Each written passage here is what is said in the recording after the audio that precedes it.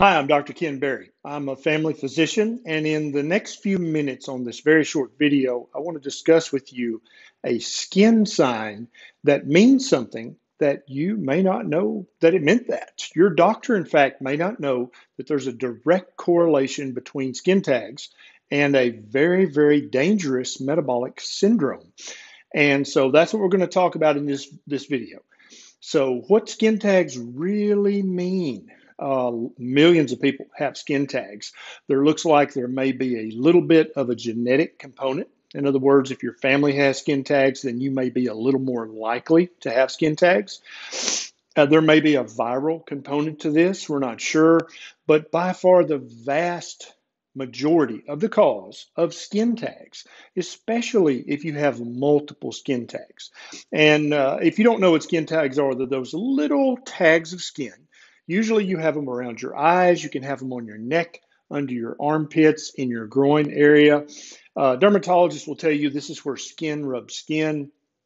But the problem with that theory is there are millions of people out there with eyelids and armpits and groins, and they don't have any skin tags at all. But their skin rubs together just like mine and yours. So there must be something else, something deeper going on. And that's what I want you to learn in this short video. So the medical term for skin tags is acrocodons or acrocordons. And they're benign. They're never cancer. You don't have to worry about that. But what you have to worry about is what's going on inside your body. The skin tag itself is not dangerous at all. You have to have a minor surgical procedure to have the skin tag removed. But removing all the skin tags on your body does not remove the risk of the syndrome that's going on inside your body. The big danger from skin tags is metabolic syndrome, insulin resistance, hyperinsulinemia, prediabetes, and type 2 diabetes. There is a direct association between the number of skin tags that you have on your body, regardless of where they're at, and your risk of developing hyperinsulinemia, prediabetes, and ultimately type 2 diabetes. There's also a direct relationship between the number of skin tags you have and being obese. But that's not because just being obese causes skin tags. It's because of the metabolic syndrome, insulin resistance, hyperinsulinemia. That's what's causing your skin tags. And so you can go to a skin specialist or a family doctor. I've removed thousands and thousands of skin tags in my career. But if they don't tell you, hey, you can keep these from happening. You can actually reverse the ones that you already have and make them get smaller and smaller and go completely away. I don't mind chopping off skin tags all day. It pays very well. But I think you'd rather fix the underlying problem. And that's the fact that you're just eating too many carbohydrates and too many processed carbohydrates. There's actually a diet that tens of thousands of people have used to shrink or completely reverse and remove their skin tags. And that is the low carb, keto, carnivore, Banting, Atkins diet. These diets all lower your blood sugar levels back to low normal.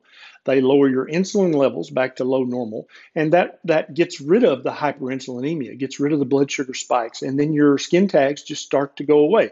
Now, if you don't believe me, and I understand you may not, I want everyone who's used low carb, keto, carnivore for weight loss or whatever you used it for, but you've also noticed months later in the shower or months later looking in the mirror, hey, my skin tags are gone. If that's happened to you, put that in the comments, because so many people who are new to this way of eating, they don't believe these sorts of things. And I don't blame them. You're like, wait, keto cures everything? What are you talking about, doc? Read the comments if you're unsure about this and watch the hundreds and hundreds of comments of people who say, yeah, when I went keto, low carb, carnivore, Banting, my skin tags went away and I just don't make skin tags anymore. So there may be a genetic component that makes up 1 or 2% of your risk of developing skin tags. There may be a viral component that makes up 1 or 2% of your risk of developing skin tags. Skin tags don't go away on their own if you're eating the standard American diet or a high carbohydrate diet. They just keep getting bigger and you keep getting more and more as years go by. And I know you don't want that.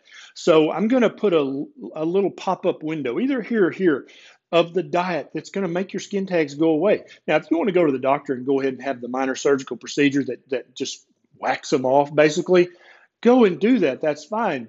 But if you don't correct the underlying problem, they're just going to come back and they're going to bring their friends. So watch the videos that pop up here.